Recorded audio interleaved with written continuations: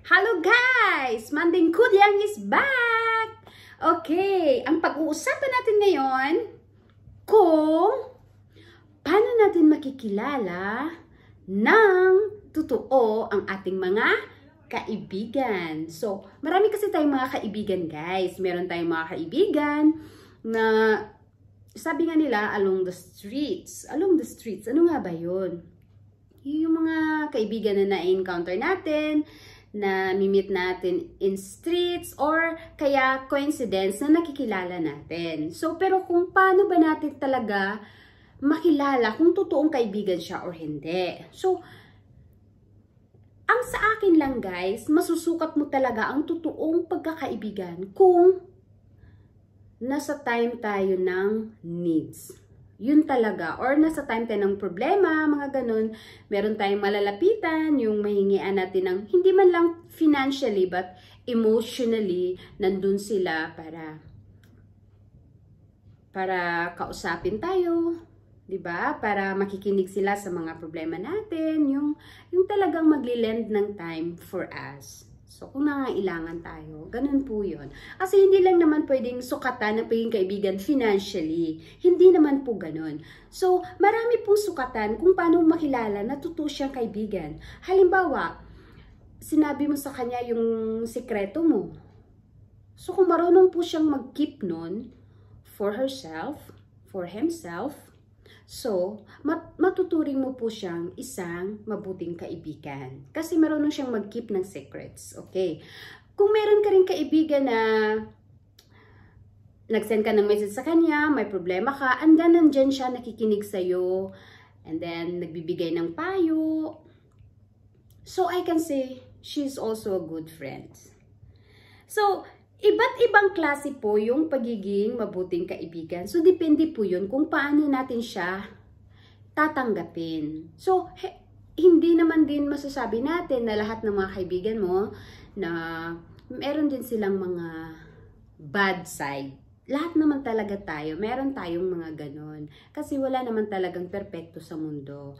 So, kung paano lang po natin accept talaga yung kaibigan natin for who she or he is. Ganun po talaga yon. Kasi wag nating sabihin na, ay ayoko sa kanya talaga. Kasi alam mo, iba talaga yung ano niya eh. Yung parang ganun siya, yung sobrang mapagmataas. So, siya palagi yung tama, ganito, ganun. Parang mga ganun. So, mahirap kasi yun eh.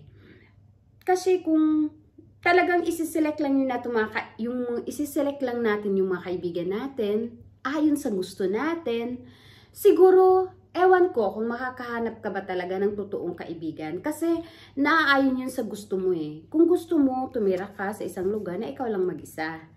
Or kasama mo yung pamilya mo na binuo mo. Ganun.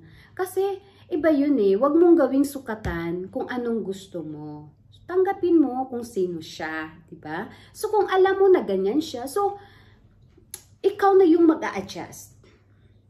Diba? So, halimbawa, iba siya, yung hindi mo siya pwedeng mapagsabihan ng pinakasikreto mo, pero nandun siya sa'yo. Kung halimbawa na kailangan ka ng tulong, halimbawa kailangan mo ng,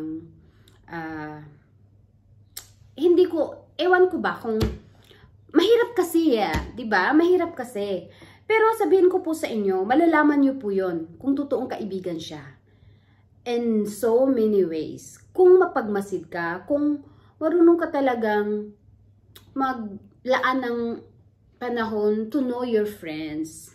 So, hindi naman talaga kailangan, kilalan ko muna siya ha. Tapos, pag hindi ko talaga siya type, hindi ko talaga siya ka-level, wag na. Mag-ano na ako sa kanya, mag-i-accept na ako sa kanya. So, iba yon, di ba? So, kailangan naman talaga natin tanggapin kung sino siya. Yun, pabalik-balik talaga si Maningkudyang, no? Hayaan niyo na kasi si Maningkudyang. Kasi may pinagdadaanan kasi siya. Ganun po yun. Meron din kasi yung mga tendency na matagal na kayong magkaibigan, pero parang ikaw na lang palaging nag-a-adjust for her or for him. So, hindi naman talaga mabuting relationship yun. Kung dapat kasi give and take. So, kung hindi naman siya marunong mag-give ng time for you or mag-isip ng nasasaktan ka na pala sa mga ginagawa niya, and then parang wala lang sa kanya, parang normal lang lahat yun. Normal lang naman lahat yan kasi tao lang po tayo nagkakamali. Pero kung paulit-ulit naman po yung pagkakamali na ginagawa niya, is hindi na po mabuti yun. So, ina-abuse ka na po niya. So, you take time for yourself. Keep distance for that. Kasi matatawag na po natin sila na they are a toxic person. Kasi paano ba yung toxic? Ano bang Tagalog ng toxic? Toxic. Okay, so iba na po kasi yon eh. So mahirap na kasi silang isama sa group mo or isama sa life mo, sa circle ng life mo, kung sila naman mismo nagbibigay sa iyo ng problema. Kung sila naman mismo ang nagbibigay sa iyo ng sakit ng ulo, sakit sa puso, o di ba? Nasasaktan ka na kasi it's already too much. Kung too much na po, bigyan niyo po ng freedom yung self niyo. Huwag po tayong magpakamartir kasi nandito po tayo sa mundong ito to make our life happy. At saka wala namang ibang makapag-happy sa sarili natin kundi tayo mismo eh. Wala talagang iba kundi tayo lang po. Kaya wag po nating pahirapan yung mga sarili natin. Mahalin po natin yung mga self natin. Okay? So, ganun po yon. Pag gusto niyo pong makilala yung mga kaibigan nyo, keep on mind sino, ano, bakit, at paano yung mga tanong na yon, diba? So, pero kung talagang gusto mo nang walang maraming tanong, accept her or him. Ganun lang kasimple ang buhay. Huwag na natin gawing complicated kasi, ay nako, nakikita nyo ba ang mga nangyayari sa mundo? Kaya wag na tayong, life is so short. Kaya mag-enjoy na po tayo. And for now, bye muna si Manding Kudyang. Dadah!